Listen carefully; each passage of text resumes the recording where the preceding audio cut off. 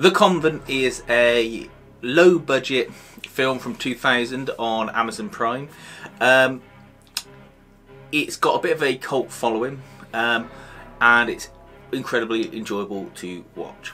It follows a sort of tried and tested theme of a group of teens, young people, go to a house. In this instance it's a deserted convent where bad things have happened in the past, and demonic possession occurs in the form of some demonic nuns, and they have to escape from the danger that is there. And there's an overriding story throughout, but it's not exactly worth talking about here, and it's pretty standard stuff.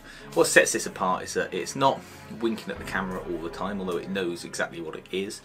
It's got some good practical and, I'm not going to know if they're CGI, but it's got some good sort of inventive effects with lighting and the way things look. They've got these as well as normal sort of appliances, they also jazz them up with some sort of neon paint effects, which I think are interesting. I've not seen before in a film used like this, and really make it stand out.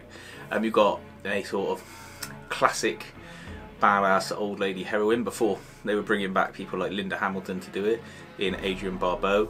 She is at the start of the film as a young woman who, so to say, defeats evil at the convent, and then years later she's brought back as an older lady to kick some more ass, and she does kick ass.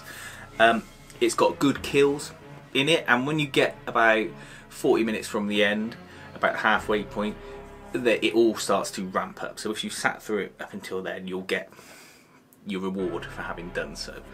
Yeah, it's available on Amazon Prime in a restored version. Definitely worth checking out if you've got it, and you like this kind of sort of low budget trashy film that has had a lot of care and attention put into it. If you don't like that kind of film, then just steer clear. You will sit there saying, I'm bored, what's all this about, I don't really like it. But if you are a fan, stick with it. Please let me know your comments on the film and your views. Feel free to like and subscribe to the channel, and thanks for watching.